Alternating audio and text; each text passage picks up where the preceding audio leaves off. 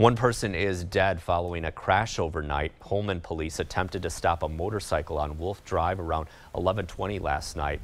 The officer pursued the driver as they drove south on Sand Lake Road into Onalaska before continuing onto East Avenue. An Onalaska officer then responded to a two-vehicle crash involving the motorcycle a short time later at the intersection of East Avenue and Riders Club Road. The driver and passenger, whose names are not being released, were both ejected from the motorcycle. The driver was taken to a local hospital where they died from their injuries.